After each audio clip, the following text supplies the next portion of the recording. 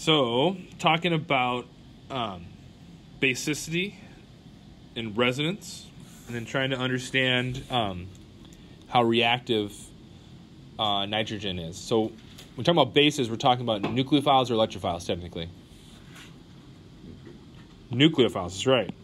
Right? Bases are electron rich. So, with all of these molecules I have drawn, these four molecules I have drawn, where are they the most electron rich? In all cases. Nitrogen, right? Specifically the lone pair.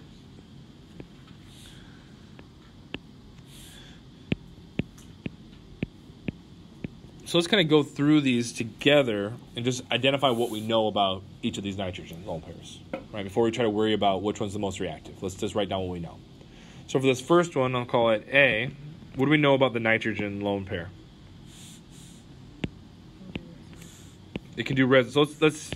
So it can do resonance. So what's its hybridization state? It's sp2. It's sp2 hybridized. Now it's choosing to be sp2 because it's next to a pi bond. So it wants to have a p orbital. So it puts its lone pair into a p orbital so it can do resonance. Right? That's why it's sp2 hybridized, because it's next to a pi bond. It's next to that pi bond. Right? So it's sp2 hybridized, lone pair in a p orbital. Hybridization state in a p orbital. Right? Lone pair in a p orbital. Let's go to B.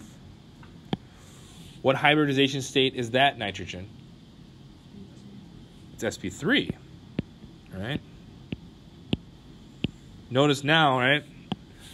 There's a break. There's an sp3 hybridized carbon in between. So this lone pair is not next to a pi bond, so it can't do resonance anymore. What hybrid orbital is that lone pair going to be in? sp3. sp3 hybridized, sp3 hybrid orbital. Good? About C. What's the hybridization state of that nitrogen? It's sp2. Very good. As a lone pair, what hybrid orbital is that lone pair in? It's in an sp2. Very good. A little tricky here, right? This is sp2 hybridized, but its p orbital is being used for this pi bond. So this lone pair, can this lone pair do resonance? No, it's perpendicular to the pi system. This lone pair cannot do resonance. Right? It cannot do resonance. So it's kind of hanging out. It's kind of stuck out there, right?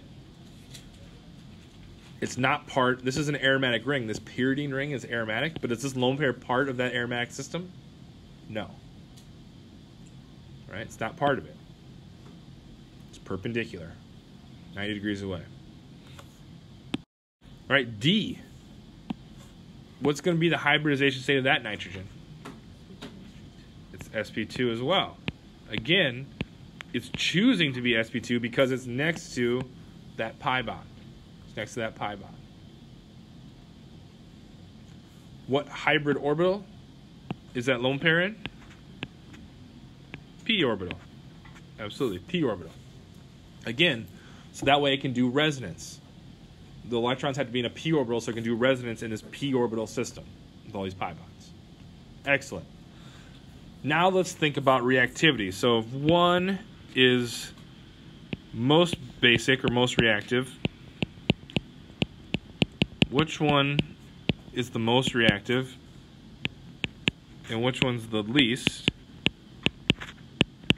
and who's in the middle? So usually with these ranking ones, I like to try to find the ends, the end pieces.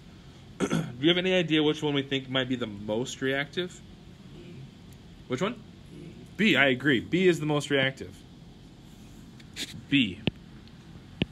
Why did we choose B? There's a couple reasons why I would choose B. B cannot do resonance. Nitrogen is sp3 hybridized, and its lone pair is in an sp3 orbital. sp3 orbitals are closer to the nucleus or farther away from the nucleus? Farther. That means they'd be held less tightly. They'd be more reactive. Right? This lone pair is in an sp2 orbital. That's going to be closer to the nucleus. It's going to be held tighter by the positively charged nucleus. That's going to make C, this lone pair, a little bit less reactive. So I would guess this would be the most basic, the most reactive. So what will be the next most reactive one? C, right? The one that's not doing resonance. If you do resonance, right, your lone pairs are doing something else. right? They're being stabilizing the molecule. They're doing something else. So that's going to make them less likely to react because they're doing something else. So the next most reactive one would be C. And now my tough one, there's a tough one here, A and D. Which one of those do you think is more reactive, A or D? So I want to add something. What if I said, oh, well, there's more pi bonds here. I want to add another pi bond here for A. So A and B have the equal number of resonance structures. A and D. So A has 3 pi bonds to work with resonance structures. D has 3 pi bonds to work with resonance structures. Now which one's most reactive? A. Still A. Okay, well, why? Well, you don't want to break the aromaticity. When A does resonance, it doesn't break aromaticity. When D does resonance, all of a sudden it stops being it breaks up aromaticity. Excellent. So A and then D. Right? When you do resonance structures with the aromatic rings, that's great that they can do that, but it comes at a cost of, right, affecting the aromatic nature of that molecule. This one's not aromatic, so it's much easier to share those electrons throughout. Excellent.